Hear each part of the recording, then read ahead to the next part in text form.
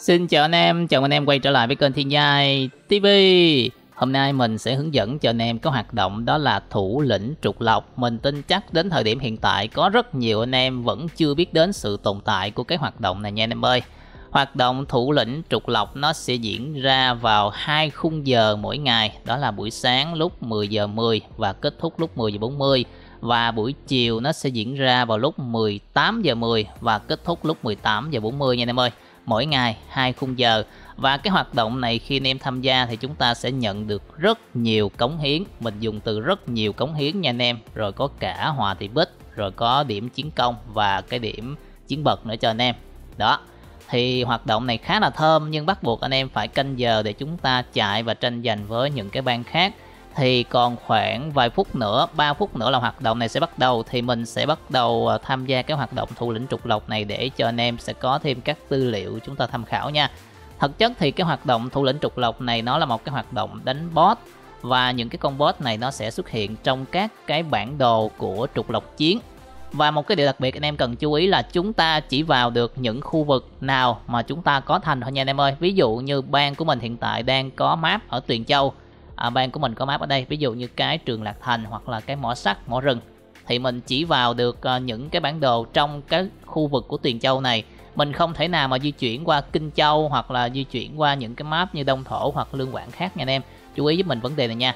Và anh em phải nhanh, tại vì có rất nhiều bang tranh giành vì có hoạt động này cho phần thưởng khá là thơm anh em ạ. Bây giờ thì mình sẽ chờ thời gian hoạt động bắt đầu và mình sẽ vào để cho anh em thấy.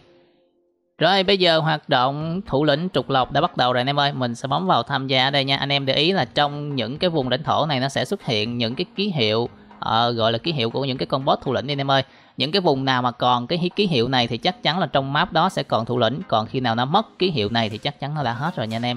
Do đó chúng ta bắt buộc mình phải đi tìm thôi. Hên xui may rủi anh em phải chia lực lượng ra để tìm nha. Cái này thì mình sẽ chỉ chạy được vào những cái bản đồ, đó là những cái bản đồ tài nguyên nha anh em ơi. Mình không được vào thành. Và cái này anh em phải phân bố lực lượng để chúng ta chia nhau ra để tìm nha. Chứ nếu không thì sẽ rất là khó để anh em có thể tìm được con boss anh em ạ. Một mình thì chắc là sẽ hơi khó nha. Do đó hên xui lắm mới có thể tìm được con boss. Hy vọng là sẽ tìm được con boss để đánh thử cho anh em xem. Bang mình bây giờ này thì chắc là ngủ chưa dậy anh em ạ. Rồi map rừng 8 này có vẻ là không có rồi anh em ơi. Mình sẽ chạy sang những đây có rồi. Ok, đã có một con. Và anh em chú ý nha, con này thì chúng ta ăn được thì chúng ta sẽ được khá nhiều cống hiến. May mắn anh em sẽ có được cả hòa thị bích và có cả điểm chiến công chiến bật nữa. Rồi để mình sẽ tập hợp mấy con Sikumi của mình cho nó vào đây.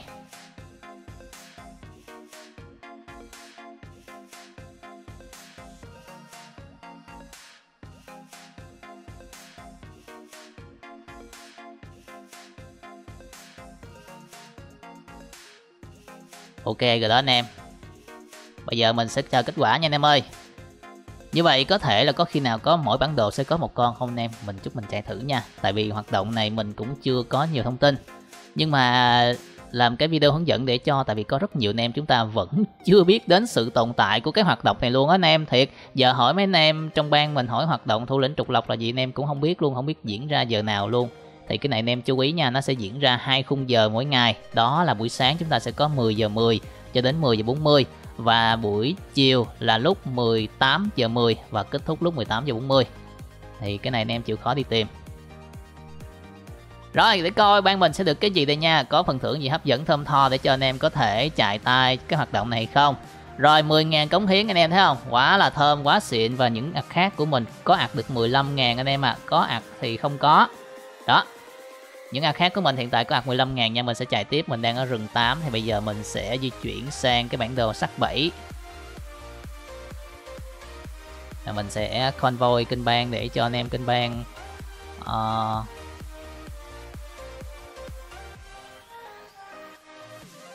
anh em chia ra các map chạy kiếm boss anh em ơi.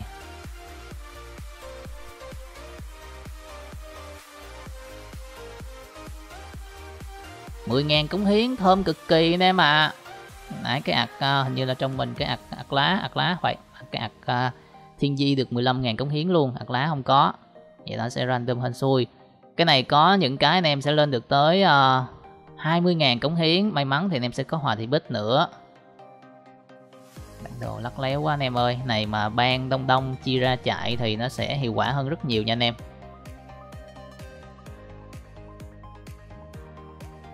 Rồi map này có vẻ là không có rồi ha. Mình sẽ chuyển sang một cái map khác. Rừng mình sẽ xuống đá 7. Chút nữa mình sẽ chạy những cái bản đồ trung lập xem là có hay không anh em. Và không biết số lượng trong này nó có bao nhiêu con anh em ạ. Nó cũng không có thống kê để cho mình được rõ vấn đề này.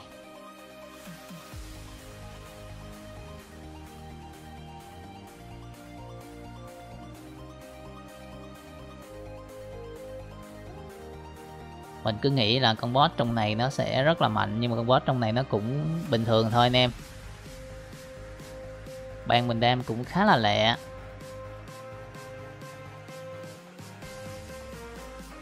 Nhai ơi, có solo nữa không? Giờ anh đổi phái khác là em quất với anh liền luôn. Không có rồi, mình sẽ kiểm soát coi bản đồ mình còn boss hay không nha anh em. Rồi anh em thấy không, Tuyền Châu đã sạch boss rồi nè anh em. Bây giờ chỉ còn có Lương Quảng, Tây Xuyên và Đông Thổ. Map hết boss rồi anh em, khỏi chạy nữa nha anh em ơi. Rồi như vậy đó là cái hoạt động Thủ Lĩnh Trục Lộc. Thì số lượng boss tối đa bao nhiêu ở một bản đồ thì mình không có thông tin để mình thống kê cho anh em. Nhưng mà anh em thấy rất lẹ, rất nhanh chóng là ở bên cái server của mình đã dọn sạch những cái con boss thủ lĩnh này. Và anh em thấy ở những bản đồ khác hiện tại vẫn còn khá là nhiều nha anh em ơi. Rồi hôm nay mình sẽ chỉ giới thiệu cho anh em về hoạt động Thủ Lĩnh Trục Lộc thôi. Và mình còn nợ anh em một cái hoạt động nữa, đó là vận lương đúng không ạ? Vận lương thì mình sẽ hẹn thứ tư này mình sẽ làm cho anh em về cái hoạt động vận lương nha. Cái đó thì phải on trước giờ, hôm bữa mình on trễ quá nên bị trễ hoạt động anh em ạ. Do đó anh em thông cảm giúp mình. Rồi mình xin chân thành cảm ơn tất cả anh em đã dành thời gian quý báu của mình để theo dõi cái video này nha. Nếu anh em cảm thấy nó hữu ích hãy cho mình xin một like và đừng quên đăng ký kênh của mình để theo dõi những video tiếp theo. Mình xin chào và hẹn gặp lại anh em ở những video sau.